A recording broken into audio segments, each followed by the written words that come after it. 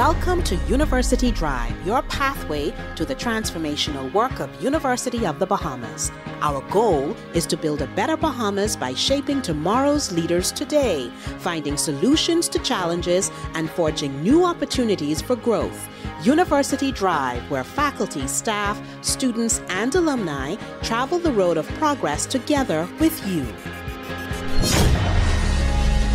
Hello, everyone, and welcome to another episode of University Drive. We're glad to have you join us. Our guest for this episode is Associate Professor of Sociology at University of the Bahamas, Dr. Nicolette Bethel.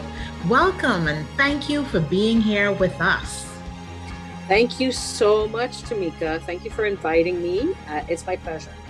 You have an open and standing invitation to come back, even though we haven't even gone into our conversation, right? Let me just get that out of the way. I will keep that in mind. You never know. I might definitely leverage that as we go forward. Absolutely. First, before we get into the essence of our conversation today, how have you fared this spring 2022 after so much tumult and the uncertainty of the last 2 years? How have things been for you? It was an interesting semester. It's the first semester in almost 10 years that I have actually had the full load because I'm no longer occupying any of the administrative positions in the School of Social Sciences. They rotate. This is not like, we rotate through these positions. And so it was an interesting semester in that I was teaching 4 classes, which I haven't done for a long time. Most of them were in the virtual modality, but I did have one that was face-to-face / hybrid because we started off the semester in virtual. But this particular class, which was Junkanoo History, Politics, and Performance, required a hands-on engagement from the students. And so we held it in a very interesting kind of thing in one of the multimedia classrooms. I divided the class into 2 separate groups, and they alternated. One week they were on Zoom, the other week they were in person. Sounds like a fascinating class. Would I be correct in saying that it's been a period of stretching? Oh, yes. I mean, this class has been on the books for some time, but I think this is the first time that it's ever been offered. And the students really responded very well to the content. They've in some cases, they found it transformative, and it's been a long time coming. And I think that we need to be developing, what came out of the end of the class is not only do we need to be developing strands in studies that relate to Junkanoo, but maybe even consider the establishment of a Junkanoo Institute. After all, Trinidad has Carnival Arts Institute, the Cultural Industries Institute. I can't remember what the specific title is. And, we are well overdue for having the same here in the Bahamas. Well, we certainly have room to evolve and grow and to change, right? So we should take advantage of the space that we have for that. How have your students been? What have you noticed about how they've been? A lot of this, so it's interesting because it all depends on the level of class that you're teaching. A lot of the students are fatigued by the virtual environment.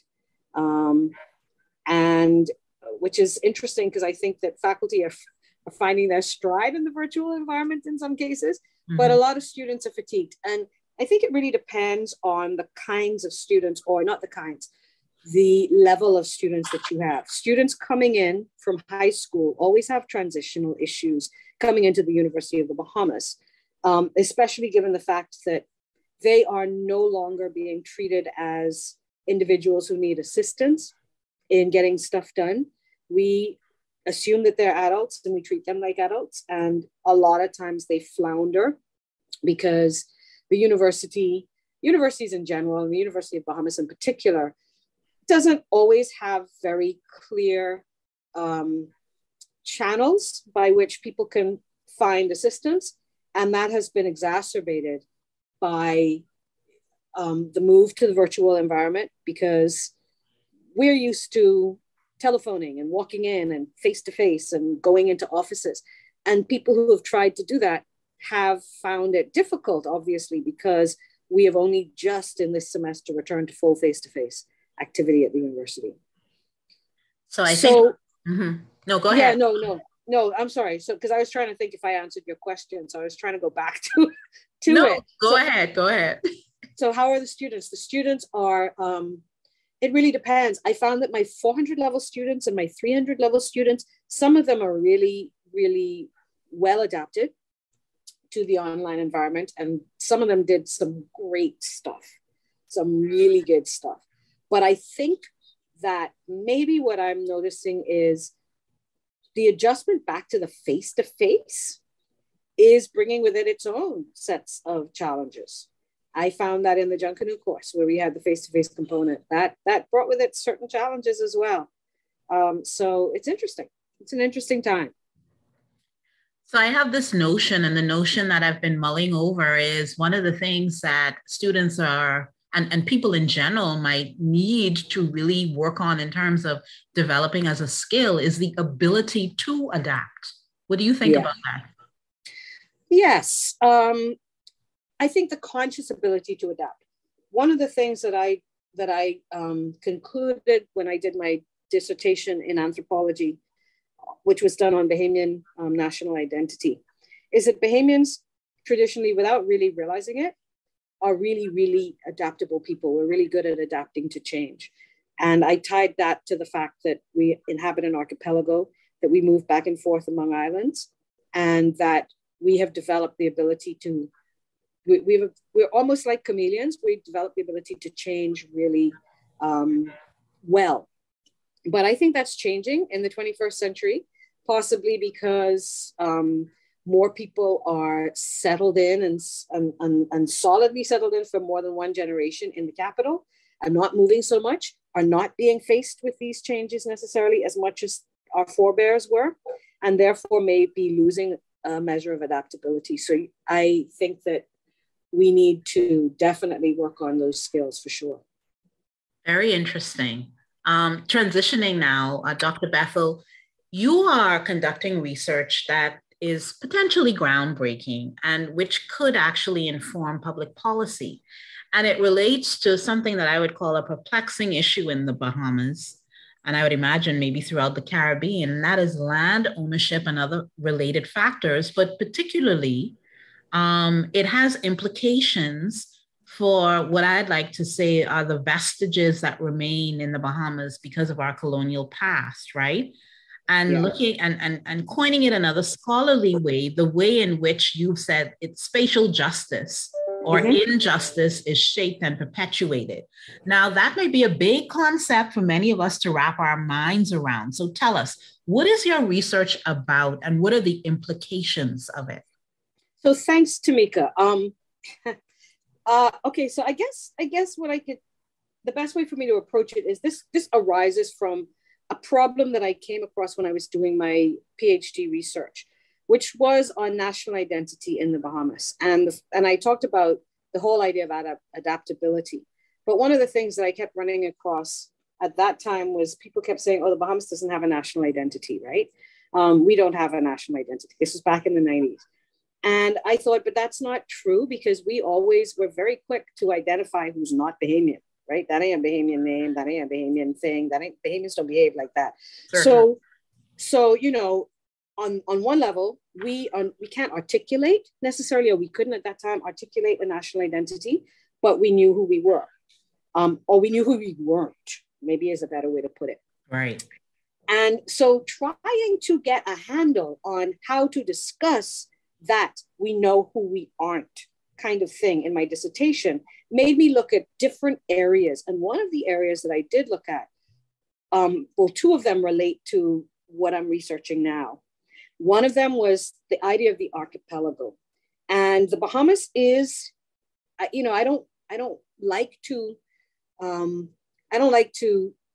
always encourage this idea of the Bahamas as being unique, because in many ways we're not as unique as we think. But in this particular way, we are unique. We are unique in that we are the largest archipelago in the Atlantic. We are a single country that is an archipelago. The amount of sea and land that the Bahamas spans is larger than any single Caribbean country, although we don't think of it like that. This has created administrative challenges, problems, nightmares, issues that we have yet to address. The traditional way of addressing this, which may have been viable in the 1970s and the 1980s when we were a new country, which was developing economically and politically, etc., was to focus all developmental activity on New Providence and Nassau, and to not focus that activity on any of the other islands, right? With the result that we now have a lopsided population. We now have a society where 70% of our population, I don't know what we'll find out in this census that's coming up, but 70, maybe 70+% of our population occupies 1.5% of our available land. Stunning. And that brings with it a whole heap of problems, but it also suggests a whole lot of opportunity. So the question of space, spatial justice, how we negotiate this reality that we have all of this territory, marine and land, but we have only concentrated our efforts on developing one particular spot of that territory, feeds into this idea of spatial justice. Who we are, what we can achieve, what we can do, depends on where we are born in this country, right? 70% of us live in the capital, but that is the one part of the country that does not have its own local government authorities. So that means that 70% of the population is governed by a government whose responsibility is for the entire country and who does not have any specific legislated responsibility for the people who live on New Providence. So that's just one area of spatial justice. Then you ask the question about land ownership. And it's an interesting situation because our relationship to land has different, I don't know what the right term is, but is differently constituted in law. Let's put it like that, right? We have real estate and private property, which is what most people think of as land. We have crown land, which is the land that is the public patrimony of the whole country. We have generation property, which does not exist in law, but it is a customary land tenure tradition that we have maintained for 200 to 300 years. And then we have commonage, which is, from what I understand, one way in which some groups of people who've been practicing generation property have inscribed that practice in law. But the laws that we have on the books only enable us to convert real estate, private property, and potentially crown land, depending on what the government wishes to do with it, into revenue or into money, into cash. We can only leverage those two types of land ownership. We can't leverage commonage or generation property, right? At the same time, the fact that Bahamians own property through generation property and commonage gives them the kind of power that other Caribbean people did not have, because the history of colonization and how the Caribbean was colonized, we were colonized for economic purposes almost exclusively. So basically what happened was colonizers came into the Caribbean, cleared the land of people and vegetation, planted cash crops, and that transformation of the land, much of the land in most of the other Caribbean countries and much of the good land in most of the Caribbean countries is held privately. And the ordinary citizens don't have extensive access to land in most of the other Caribbean countries. And one of the things that they did when they became emancipated was they created what they call family land, where they would buy cast off pieces of land collectively, create villages that were administered in the way that we would recognize by generation property. In the Bahamas, generation property and commonage are huge tracts of land. We see them as problematic because we're currently in a moment where we believe that the primary use for land is to is to turn it into cash, right? To leverage money from the land. We don't always recognize the power that being a landowner also confers, and recognize the danger in selling away land, right? So I see the traditions of generation property and commonage as a source of ordinary Bahamians' power if we can find ways to write legislation that allows for that power also to become economic. I don't know if I went too far off. So what truths are you seeking to uncover? What information are you seeking to bring to the forefront, particularly in relation to nation formation, when we talk about this very comprehensive subject matter that you're delving into? So the core concept that I'm drawing on is something called spatial justice. And spatial justice is the idea that inequities, inequality can be, or often is, reinforced, created, laid out geographically. And if we think about that in terms of Nassau, for example, we have the over the hill area, we have the Bay Street area in the traditional organization of Nassau. In front of the hill, the non-over the hill area was reserved for the powerful, the economically viable, the owners of the land and of the people, right?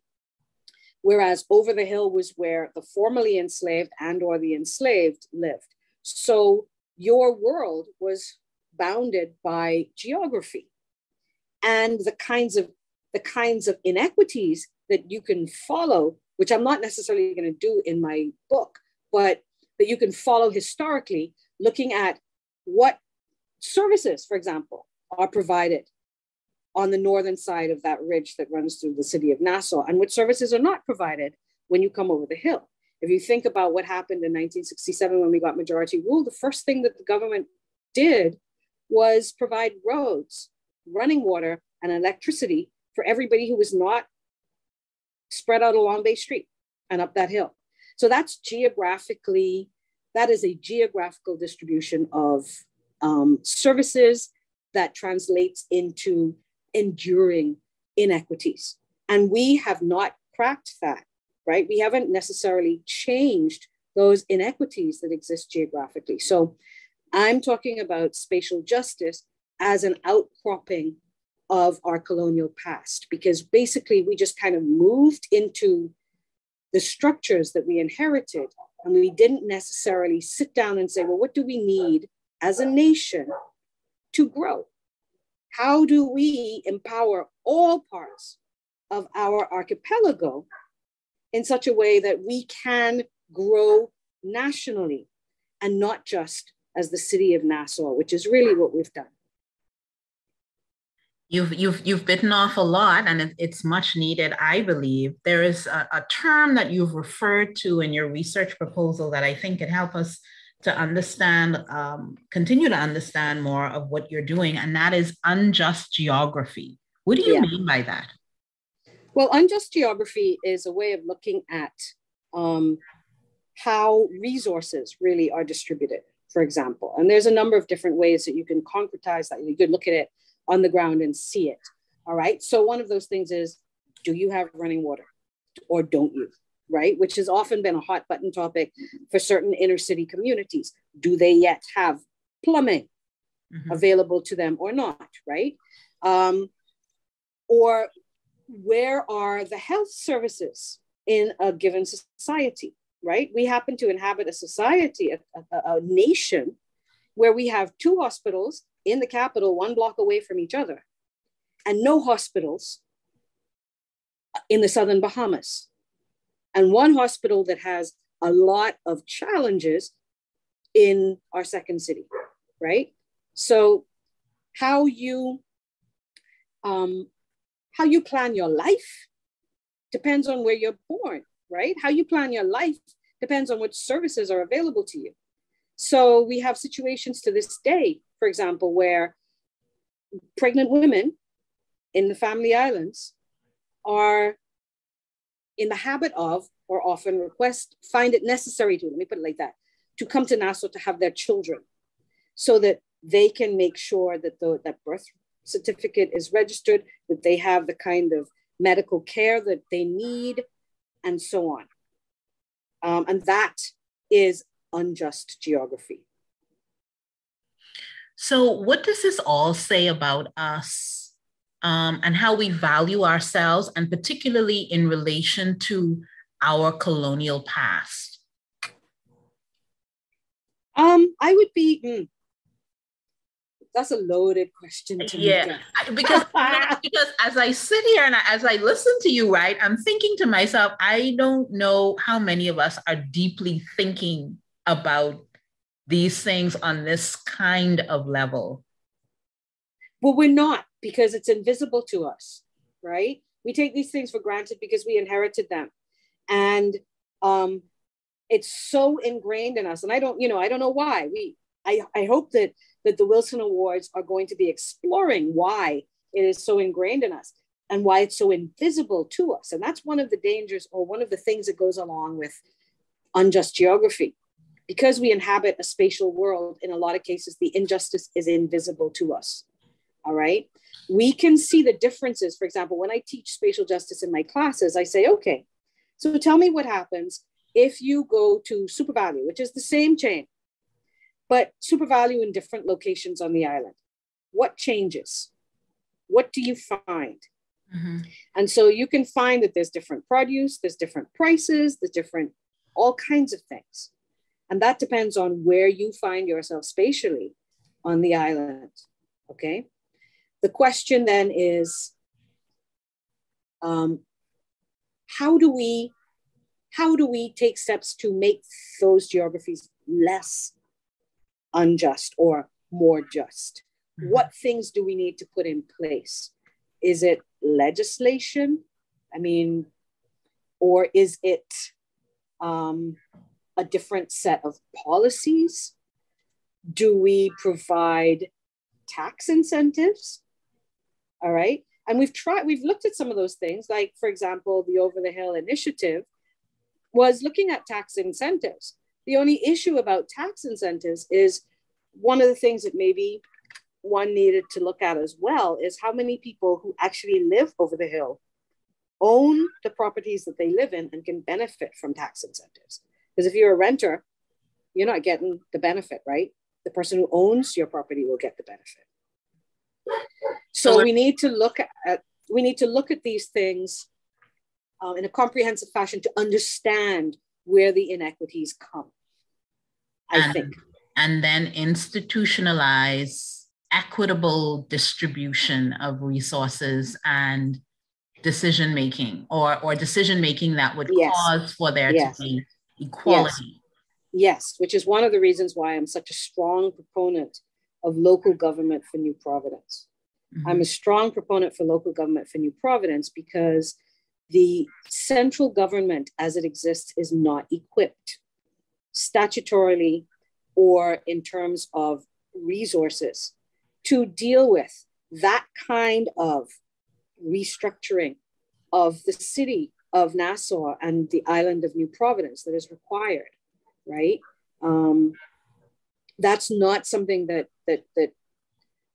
can or should be done by the central government, because the level of work that has to be done will mean inevitably what has always happened. And that is that when the central government invests time and energy in this for New Providence, then it is neglecting the rest of the country, which is its remit, right? So we need local government, municipalities in New Providence to begin to grapple with these issues. So is that a part of your research? Oh, yes, absolutely. Oh, yes, absolutely. The idea of local government and the fact that 70% of our population does not have local government, that is a glaring inequity. And it's geographical in nature. Because if you live in Nassau, you only have your MP, and your MP is not empowered to do anything, even though you think he is or she is. Under the Constitution, they are not really empowered to meet your needs. That's what local governments do around the world. MPs have done it here because they feel impelled to serve, they feel called to serve. But I don't know what the census is going to reveal, but chances are we have 250,000 people living in New Providence, right? An MP who does not have a municipal office with full-time people working for the city and not for the MP's party is not equipped to meet those needs. Absolutely not. Wow, we are getting into some really intriguing conversation here. We're taking a deep dive with Dr. Nicolette Bethel, who is doing research on spatial justice, and particularly in relation to nation formation. This is a good place for us to take our first break. We'll be back with University Drive after this. My name is Tracy Thompson, and I am here as a Wilson Award grant recipient. My research publication is called That Black Men Could Rule. With the rise of European power over the past 500 years or so against the Arabs and then over time against other opponents, has come the rise of an ideology. That ideology maintains that whiteness has special value and that people who possess this particular property can lay claim to a higher level of humanity. That perspective, in turn, has led to what can only be called a sustained assault on the idea of blackness. And part of that assault has taken the form of claims that black men cannot think. And if black men can think, they cannot feel. And that if black men can feel, they do not care. And these stereotyped claims have been muted in the past 50 years or so. But they are experiencing a resurgence. I hope that the study demonstrates that the university can continue to produce intellectual products of global caliber. For more on the Wilson Awards and the Wilson Grants to fuel Bahamian research, contact grants@ub.edu.bs. Chapter One Bookstore is your back-to-school headquarters. We are proud to serve the students, faculty, and staff of the University of the Bahamas and the community at large. We are the premier choice for the purchase of university textbooks and supplies, and UB logo apparel, paraphernalia, and gifts. We also carry a wide variety of school supplies, learning aids, and leisure books. Visit our copy center throughout the semester for all of your printing, copying, and binding needs. Chapter One Bookstore is located on the ground floor of the Michael Eldon Complex. Shop with us on Monday through Friday between the hours of 8:30 a.m. and 1 p.m.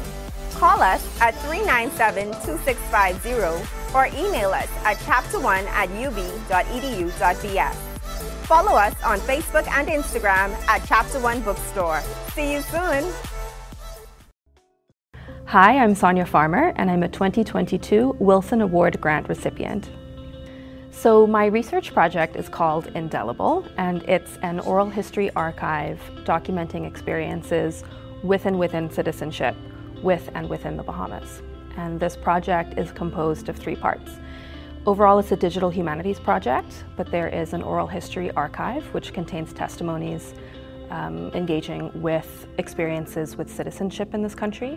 The second part is a collaborative art project where the participants also complete an altered voter's card however they would like. And the third component is an educational framework which provides toolkits so that we can engage with the crisis of citizenship in this country. So even though I'm coordinating this project and I've conceptualized this project, it's really primarily a collaborative project. I will be working with at least 50 different people speaking to me about their experiences with citizenship to make up this oral history archive. And I will also be working with historians, artists, human rights lawyers, and many other folks to create educational frameworks on the website as well so that we can engage with the history of citizenship and the current reality of citizenship. So it's really a collaborative project, and I'm really excited to be bringing everyone together to examine what it means to be Bahamian. For more on the Wilson Awards and the Wilson Grants to fuel Bahamian research, contact grants@ub.edu.bs.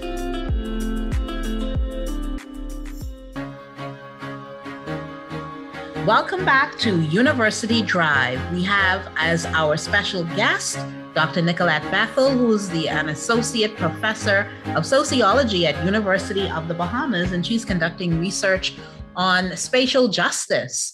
And Dr. Bethel, your research project was one of 4 that recently received the Wilson Grant under the Wilson Award Initiative, which really is Sir Franklin Wilson, Sharon Lady Wilson, the Wilson Family Foundation, working with University of the Bahamas to incentivize Bahamian research and the production of new knowledge. What do you think of such an effort, particularly now, as we stand almost on the cusp of our 50th anniversary of independence? I can only applaud the Wilson family for taking this step, because it is this kind of investment in Bahamian intellectual activity that will bear fruit down the line. Because when you look at any policy, legislation, or whatever, wherever we are in the world, it comes out of deep thought. And we have inherited a society in which deep thought is not part of our, I don't know what to call it. It has not been encouraged among us. And it was not encouraged among us because we have come out of a history of enslavement and colonialism, where deep thought was inherently dangerous to the powers that be. And so the formerly colonized and the formerly colonized who were also formerly enslaved have to begin to develop for themselves value for deep thought, and deep thought that is specific to them. One of the things that has frustrated me in my adult life has been watching the government attempt to solve problems that I would argue are unique in the Bahamas, in the Bahamian situation, by bringing in consultant after consultant after consultant from some other part of the world, and trying to find a patch for an issue that may not have a parallel somewhere else, right? If consultants were being identified by thinking, okay, so what other countries have faced this issue of dealing with the archipelago, and dealing with an archipelago that has vast differences in wealth and access and so on. If consultancies were handled in that kind of a way, I might not have such a big problem. But we have traditionally tried to solve our issues by bringing in people from outside who do not have the context that may be necessary. So investing in people who are given the luxury of time and effort looking into issues, engaging in deep thought, wrestling with challenging questions that are specific to the Bahamas is invaluable. And that is how innovation and ideas that have moved other civilizations forward, that's how it's done. So I totally applaud this endeavor and encourage others to take similar steps. So what you have just said reinforces to me why it is that it is so important for University of the Bahamas to succeed and to continue realizing its mission. Absolutely. Absolutely. And that has always been my argument, because, you know, we wrestled for so long with this idea that the Bahamas needs a university, this whole idea that all we need is a training center. That is the colonial model. It's this idea that the vast majority of the people in this country are not citizens, but drones who need to be employed. And all that we need to do for them is to give them the skills to meet the needs of employers. That has a built-in inequity. And that is a colonial model that is not, I don't think it is in any way appropriate for a nation that is trying to find itself. A nation should be developing its own talent, its own human capacity to solve its own problems. And therefore, a university whose purpose is to engage in new knowledge, to do the research that allows us to see these things, is critical for a country, and particularly a country such as ours. We have many parallels with the rest of the Caribbean, but the one difference is that very few of them have the challenges that we have. Very few of them have the fundamental issues that the Bahamas faces. That issue that says, I mean, the Bahamas has more airports than any other Caribbean country, right? And then many other Latin American countries, because we need them. They're expensive, but we can't do without them, right? We need them because we're an archipelago. And having that kind of a conversation is absolutely necessary. What is it that we need? And how does that make us different? And then how do we solve those problems that come from that? So as you continue with your studies, with your research, how are you doing that? What is your methodology? Well, now you've done it. Okay, so the thing that I found, what I have done with regard to the grant is I have engaged research assistants to help me with some of the volume of the work that has to be done. Because as an anthropologist, I want to engage the methodology of observation, participant observation, ethnography, which are being there. The anthropologist has the method of living in a society. Well, I live in New Providence, so I can talk about New Providence, but also what's the difference between living in New Providence and living on a family island? Do we in Nassau even have any real conceptualization of what one has to do, even if one has a toothache and one lives far outside of the capital, lives on another island, all right? Or if you have an accident, or if you break your leg, like, what are the implications of basic things like that, right? And where are the gaps? So one of the things that I have, that I'm seeking to get the research assistants that I am working with to do is to help me to transcribe interviews, to help me to deal with field notes that I take when I travel, and so on. So I have, like, as I say, engaged research assistants to help me at least catalog the data that I will be using.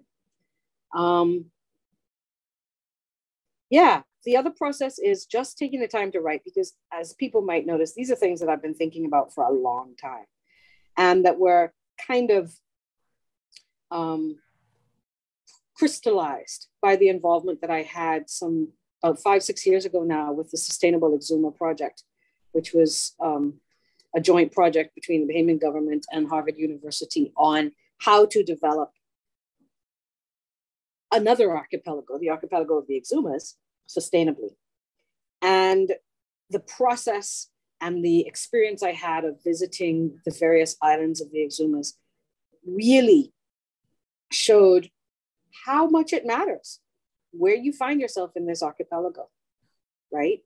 And how much work we have to do to reduce or to combat the unjust geographies that we have inherited and that we have created.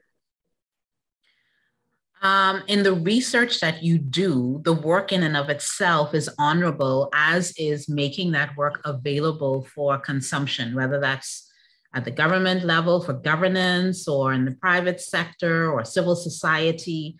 But isn't there a level of frustration when it comes to you putting in all of this work, right? And not really seeing a real action, real tangible steps, sustainable changes as a result of the information that you are uncovering? How do we bridge that gap? So that's a really close question. That's close to my heart in terms of the frustration. I think that the way I deal with it is the idea that change is incremental, particularly when you're trying to change cultures. And when you're trying to change a culture, I think one of the things that we need to acknowledge is that the inequities that we have inherited were deliberately created. They were not accidental.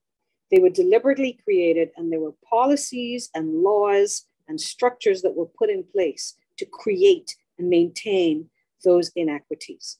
You mean from our colonial past? Yes, to empower, to allow a minority of people to control a majority of people who were not like them. So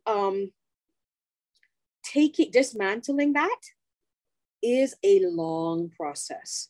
So the way I deal with it and the frustration is to see my work as just part of the building blocks of what we can put in its place, and part of the tools by which we are dismantling what we've inherited. And just to know that it's a long process. But one of the things that I would say is that it is also part of the long work that is being done towards or to bolster the call for reparations for slavery and colonization that the Caribbean has engaged in against the former colonizing powers. Because one of the arguments against reparation is that there is no evidence that harm was done. But spatial justice for me is concrete evidence of the harm that was done and continues to be done. And if the only thing that happens out of the research that I do is that people are able to look at their society and at our country slightly differently and see the inequities spatially, I will have achieved something. Let's talk about what are the outputs for your research? How do you intend to make it available, accessible, so that it can be consumed by Bahamians and make a difference? Oh, wow. Okay, so my output is I'm writing a book. And I know that the response is, oh, Bahamians don't read. That's like making it a big secret. Nobody's going to read it. Yeah, I don't necessarily buy that because I know plenty Bahamians and they read. And you don't need everybody to read the book. You just need a future leader to read the book. And then you might get massive change, right? So the main input for me is a book. Along the way, I have my blog. I would love to be engaged in discussions through podcasts, through, just discussions where we talk through these kinds of ideas, just putting them out there on the table, allowing people to hear these ideas is all part of the conversation and all part of the process. But for me, the ultimate deliverable is going to be a book that articulates some of the things that have been running through my head, tormenting me for the past 7, 8, 10 years. And when do you plan to bring your torment to an end? For how long do you intend? Are you anticipating research? So okay, that is a question that is beyond my capacity to answer. The good thing about the grant is that I have to produce a chapter by the end of the year, and my goal is to finish one chapter and to be well into writing at least another one. I'm gonna my idea is to build on, or to get the low-hanging fruit, to build on some of the observations that came up in the dissertation and to write them into the context of spatial justice and to analyze them through the lens of spatial justice, thereby creating at least one chapter, if not two. And then, of course, there's also the question of writing articles, but also of writing, as I said, blog posts and engaging on different levels, talking about these kinds of things. You have indicated some pretty big terms in your research proposal that I think we should talk a little bit about: exogenous, endogenous, and mesogeographies. How are those things related to what you are trying to uncover? Okay, so those are big words, and I am not wedded to having that in the book. One of the great things about the process of getting the grant is you also get feedback on your proposal. And one of the points in the feedback was these things need to be defined. So I get these ideas from the foremost thinker on spatial justice, a geographer by the name of Edward Soja, who articulated these things in such a way that they crystallized for a lot of people and galvanized a lot of work that's being done across the social sciences today. So these are his terms. So when he talks about exogenous geographies or endogenous geographies, he's just looking at different scales.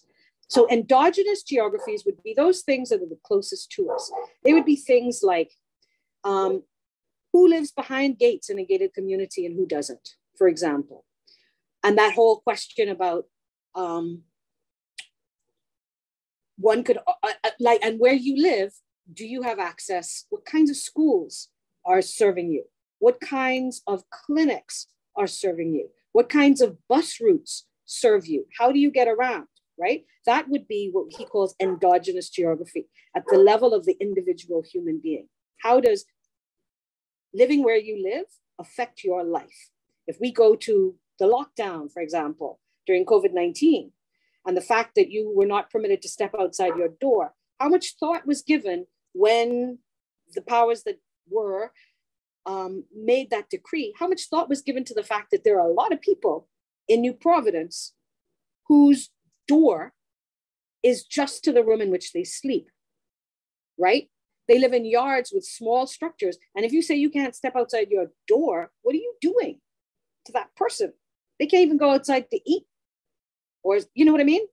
So that would be an example of endogenous geography. Geography, the space that you inhabit at your individual level. Exogenous geography could be something as big as the world. The fact that when Europe began its expansion across the world, it divided the world cognitively and geographically into the old and the new, right? And the new was there, and all the things that they defined the new was for. The new was for generating revenue for the old. All right, there was no equality between the two. That in itself would be an exogenous geography, geography at the global level. And mesogeographies could be something in between. Like, how is that impacted? You could say perhaps that the way in which the Bahamas is administered could be an example of mesogeography, or even the way in which the region functions, the Caribbean region, could be mesogeography. So it's just a matter of determining the size and the scope of what you're looking at when you're talking about spatial justice. And of course, these terms can be shrunk or expanded as you like, right? So I could say, well, maybe the Americas is my exogenous geography, right? I'm not dealing with the whole world. I'm just dealing with our hemisphere. And then, you know, my neighborhood is an endogenous geography. So they're just fancy jargon terms, but thinking about these things is a useful process when you're trying to articulate the kinds of things that affect justice. And when you start to put that in a spatial context, thinking your way through these terms is possibly more important than actually using the terms. Wow, I love the fact that I'm getting an education from a world-class university professor without even having to pay for it. Who could beat that, right? So our time is waning, but before we go, I want to talk about the whole idea of turning 50 as a nation. What does that mean for us? And what does that mean for us in terms of nationhood? What should we be as a nation at 50? The Bahamas, that is. Oh, wow. Oh, boy, oh, boy. Heavy one, right? That is a heavy one. You know, we should have been, I don't know, Tamika, that's really hard because it makes me think of the promise of 1973 and ask the question, did we live up to the promise of 1973? Or did we sell it? we have come a long way economically. We have invested, the Bahamas has done great things economically, and we have a lot to show. If somebody from 50 years ago came into 2023 or 2022, they wouldn't recognize the Nassau that they would see. But you know what? They would recognize, to their sorrow, some of the family islands, because they don't look that much different, but they feel different because the people are not there, right? So what we've achieved is we've achieved massive urbanization. And I think that it's time for us to now start thinking about how to reverse that, how to change that, how instead of focusing all of our energy on making Nassau grow, how do we have several centers of population throughout our archipelago? And how do we have them grow in a sustainable fashion, not necessarily doing to their environments and their islands what we have done to New Providence, this beautiful, wonderful island that we inhabit, but that we have really done a number on, right? How do we deal with the things that come with urbanization? Transportation, equity, waste disposal. All of these things are the kinds of things that we touch on with spatial justice, right? How do we deal with energy provision? How do we deal with inter-island transportation? How do we deal with natural resources, mineral deposits, the rock that we use when we are building, the oceans, the coasts? How do we deal with these things on a national level in such a way that we can have centers of population that grow healthily, flourish, that thrive? Because the opportunity that we have, if we only inhabit 1.5% of our land, is boundless over the next 50 years. If the sea level doesn't swallow us up, we have a lot of potential. Much food for thought. Any final wrap-up comments? We're at the end of our time together. But I don't know. I mean, where I was going when I said sea level, I'm tempted to say, well, let me just throw it out there as a question, right? Rather than making a statement. So if we want to talk about exogenous geographies and injustice, you only need to go and watch the Prime Minister's speech at the COP, where he talked about how countries like ours are at most at risk from climate change because of the actions of countries that are not ours, right? That's spatial injustice on a huge scale. We didn't cause the problem, but we are the ones who are going to be flooded, right? So how do we think through that? That's, I guess, the question that I want to leave people. On such a high note. I love ending on a thought-provoking note. Thank you so much for that. You are welcome. Our guest for this episode has been Associate Professor of Sociology. Did I say that right? That is absolutely right. That is my substantive title. Even though I'm an anthropologist, I'm an associate professor of sociology. Yes. Anthropologist and research expert, Dr. Nicolette Bethel. Thank you so much for joining us on University Drive. Like I said, you have a standing invitation to return. Just let us know and we'll make it happen. This has been University Drive. I've been your host, Tamika Lundy, signing off for now. Thank you so much.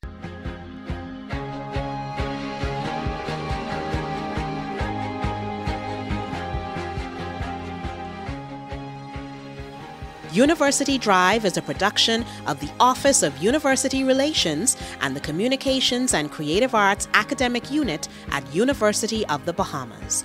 All rights reserved.